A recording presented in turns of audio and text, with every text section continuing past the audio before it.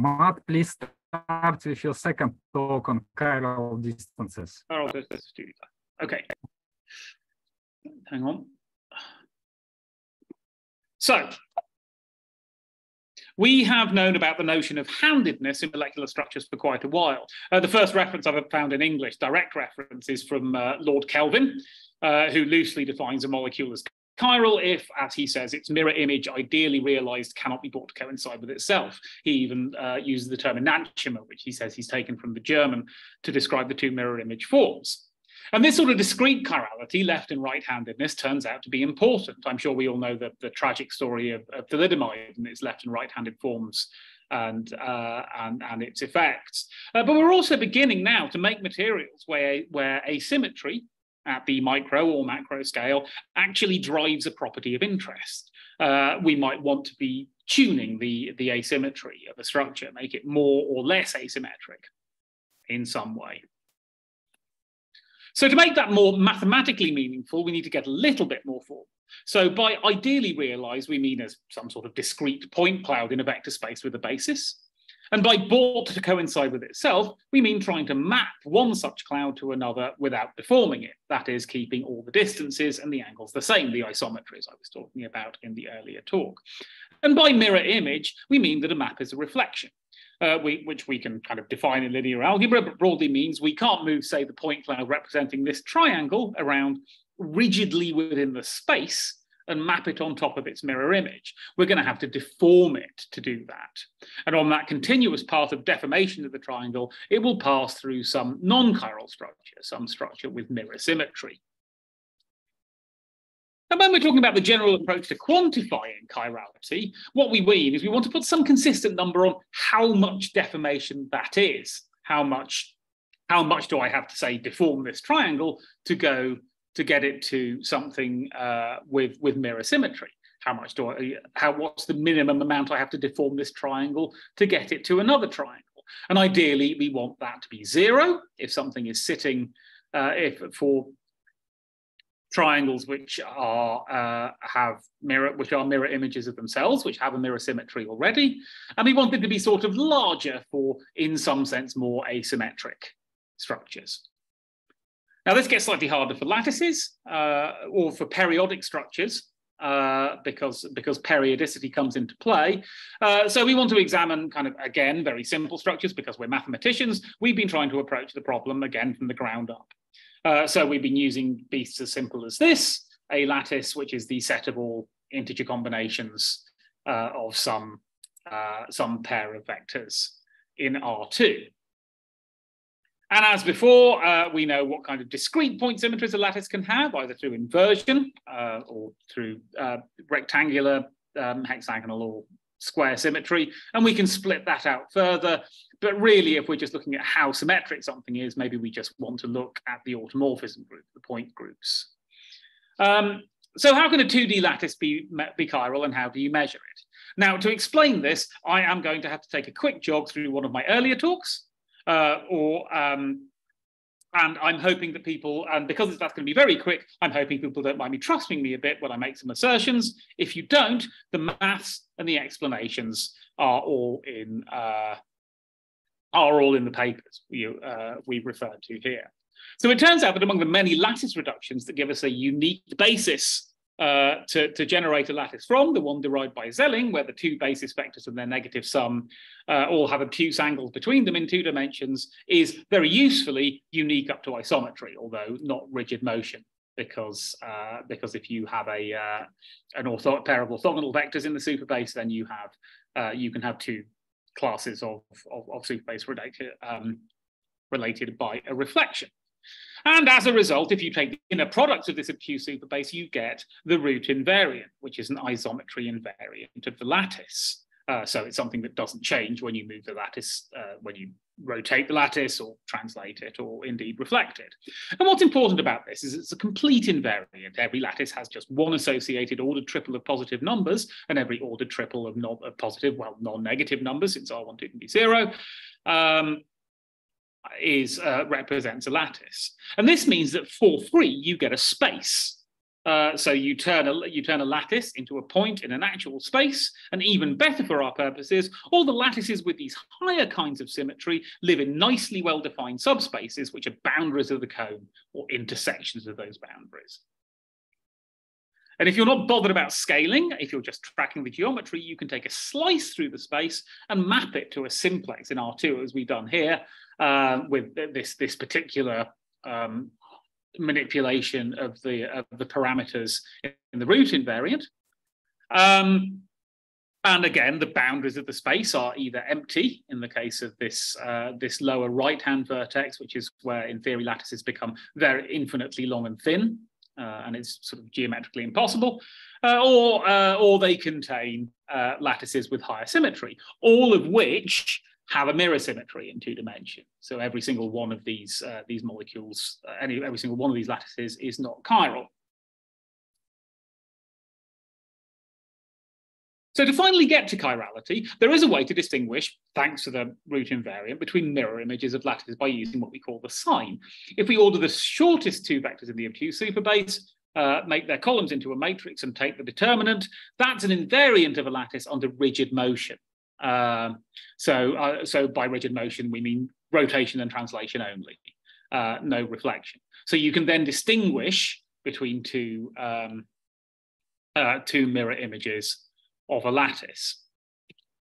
And we can therefore turn our isometry invariant into a rigid motion invariant by appending the sign of the lattice. And if we want then to visualize that as a map, we can add a second version of the space. We can add a second copy of the space to and kind of glue it along a subspace, one of these boundary subspaces where the lattices have 0 chirality, as we've done here, creating a doubled cone simply by switching the last 2 values of the root invariant for negative signed lattices in the 3-dimensional case, and gluing along the diagonal with this formal map here in the 2-dimensional case, where we've abstracted away the scale of the lattice as a parameter in essence. And again, you can see you can see what this actually means in terms of a lattice as you move about in the space. Again, we smoothly deform a lattice from one to its mirror image, passing across this diagonal boundary. And as we move along this line, you can imagine the lattice smoothly deforming. Its sign becomes 0 here, and then discontinuously becomes negative here. But the actual parameters, the actual invariant changes smoothly.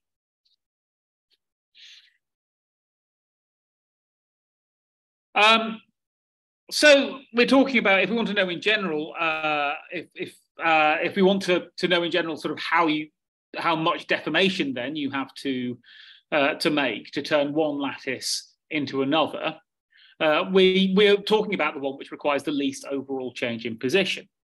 And what that means is if I've got 2 lattices with opposite sign, well, if I've got 2 lattices with the same sign, I can just measure the straight line distance inside this space.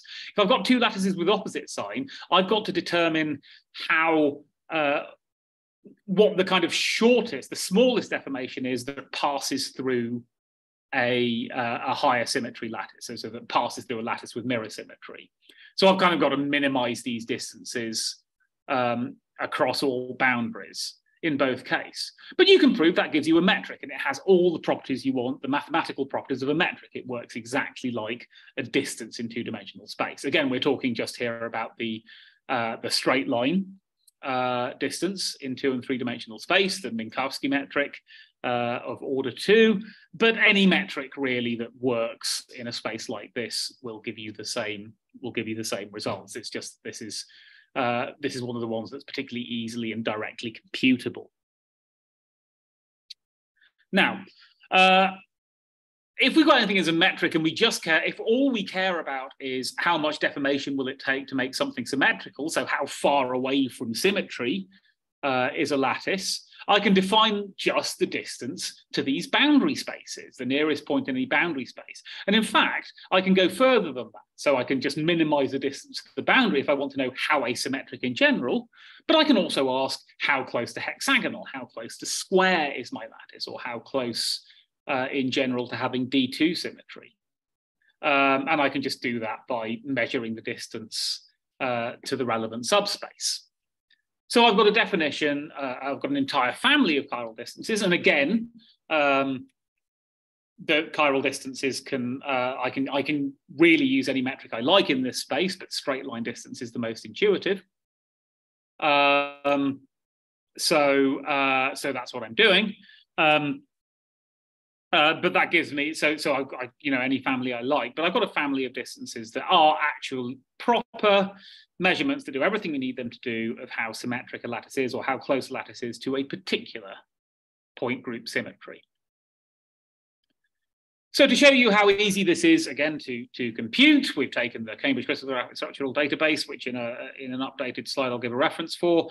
We've taken these 860,000, over 750,000 structures. We've generated three-dimensional lattices from them, and we've asked what do their chiral distances look like. Again, you've seen the map here, so I won't dwell on that, but you can see how that works. And again, the preponderance of positive versus negatively signed lattices is to some extent an artifact. It's to do with the fact that we're picking the lattice bases in length order. However, we can plot out these chiral distances again, we're plotting either the distance from every boundary, and this is for the two-dimensional case, where there's there's kind of limits on the value, so it's a bit easier to plot. This is for the square case and the hexagonal case. And you can see that that kind of suggested increase in density, that preference for higher symmetry, is very much shown here. What we've done is we've taken out the lattices which have exactly, which are achiral, which have mirror symmetry, because otherwise they would dominate this. You wouldn't really see anything in this plot. But you can see there is a preference for higher symmetry lattices in general.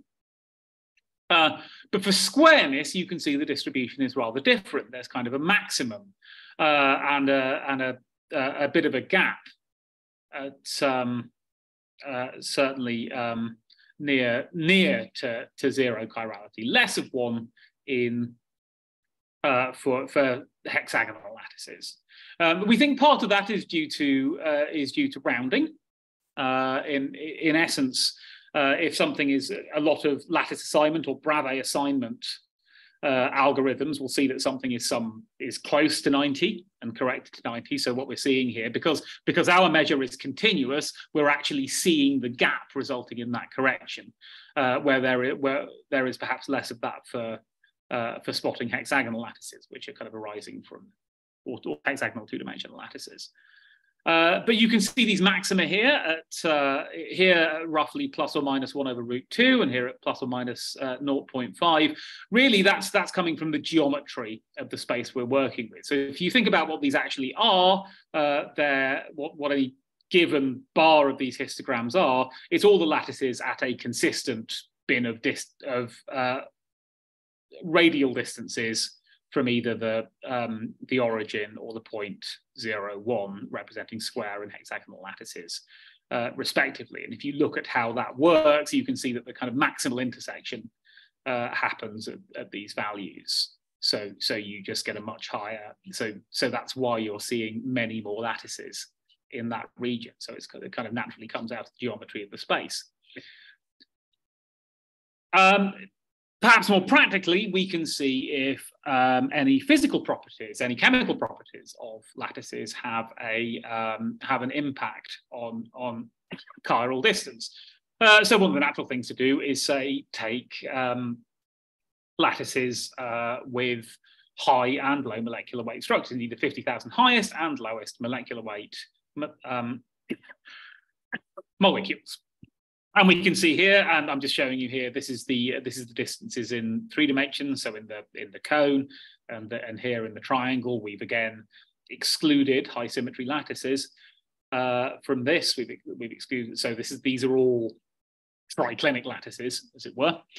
And an interesting notion that you can see here is that high weight lattices seem to occupy a wider range of chiral distances than low weight lattices, possibly because the kind of bulk of a high weight lattice means that it's forced to adopt a highly asymmetric configuration, whereas a small lattice can kind of pack itself more efficiently, possibly. But either way, this just shows that you can see with a continuous measure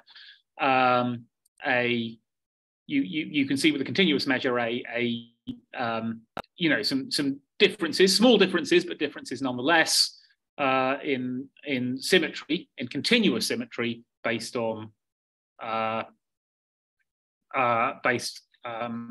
molecular weight. Perhaps slightly more usefully, we actually are interested in the two-dimensional geometry of molecules, in the sense that we're now producing increasingly monolayer materials in 2 dimensions. And some of these monolayer materials have properties that are dependent on them having an asymmetric lattice geometry.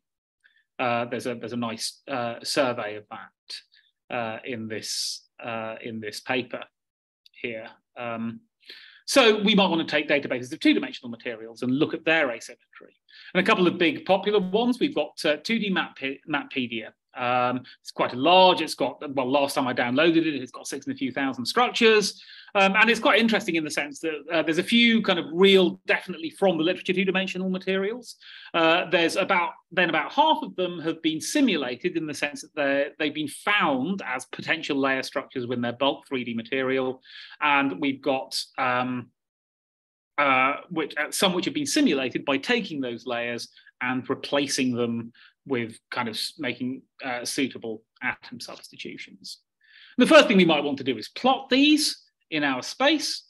And we can see here, and this is a common thing with 2-dimensional materials, that they're very dense along the boundaries. So lots of these things do prefer to be to occupy higher symmetry configurations. But for the ones that don't, you can't see any particular pattern. They once again occupy the interior of our mapped space of 2-dimensional lattices in all sorts of positions. And there isn't that kind of artificial that we saw preference for handedness, either left or right-handedness. So there's quite a range of configurations of 2-dimensional materials.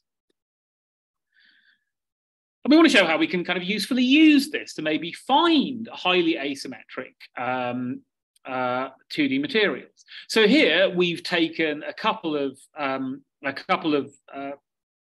quantities from the database that indicate how easy it might be to actually make these 2-dimensional materials. So the exfoliation energy, which ideally we want to be reasonably low, which is kind of how much energy it would take to peel a layer off, and the decomposition energy, which ideally we want to be slightly higher, because that's how much energy it takes to pull the whole thing apart. So we want to kind of try and find that. And what we've done here is overlaid the signed chirality. So we've used the signed chirality here, essentially. We've multiplied the chiral distance by the sign. And then we've kind of filtered out here on the right everything except structures which have a relatively high chiral distance. And pleasingly, among them is something that we already know about. So this is nice kind of confirmation, proof of concept. Antimony telluride is known to be a semiconducting monolayer with an asymmetric layer geometry, and there it is, pulled out of the materials project, and we found it as being strongly asymmetric. But we can also find new things. So this is we've got a silicon and chlorine structure here, which is known as a precursor. It's a chemical precursor to silicon nitrogen monolayers, but on its own appears to possibly be able to form stable monolayers. And we can sort of see here, I've kind of picked an angle for the structure on the materials project that show how that might possibly work. And even more enigmatically, we've got something down here. Now, this rather odd construction with bismuth and boron and oxygen is not known. There are no publications. It's not experimentally observed, but it has been simulated as a possibly stable material in the materials project database. And again, you can see where an asymmetric layer might be pulled off. So again, this shows that we can kind of add chiral distance as a measure to existing data on 2D materials, and that's perhaps a helpful way of going hunting for materials of interest. The other thing we want to show is the materials cloud database. How am I doing for time? Sorry, I'll, if people, yeah. It should be okay.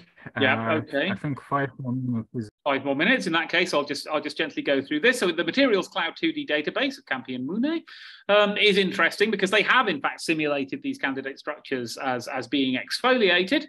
But only some of the structures they've kind of then relaxed. They've done some additional DFT to simulate how the 2D layers would behave. And this shows that even having selected a possibly asymmetric layer structure, you have to be quite careful. So here are the unrelaxed structures, that is the structures that have this additional DFT. So we're just looking at them as they would look in their parent material, in their bulk material. And once again, you can see that they like to live on the boundaries, or many of them like to live on the boundaries of high symmetry. But again, you can also see that they like to occupy the interior of the space where we see asymmetric 2D layers. We see possibly geometries. But what happens when you then do the DFT? Well, they almost immediately, apart from kind of, I think there's 3 or 4 structures, but apart from everything else, they just snap straight to a highly symmetric structure. So again, this shows this interesting phenomenon that these 2D layers really don't want to be asymmetric on their own. They might be quite hard to find. So that's kind of an interesting result that we've made continuously visible through chiral distances.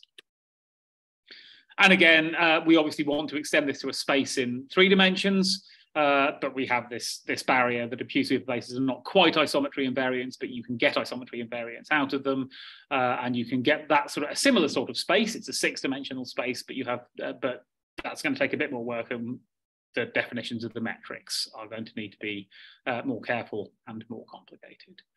So in summary, we can map to similarity classes of 2-dimensional lattices to a 2-dimensional space. This induces a continuous metric between lattices, which we can use to either compare lattices or see how symmetric they are by defining this G-chiral distance. We have differences in chemical properties can indeed give rise to detectable differences in chiral distance distributions. So it's another useful piece of data. And for 2D materials, chiral distances can, as I've said, isolate possible stable asymmetric lattice structures and show changes in symmetry when layers are isolated from bulk material. And again, all of these are computable by my code, which you are welcome to download and try. Thank you very much. Thank you, Matt. Super. Okay, I'll stop recording as usual.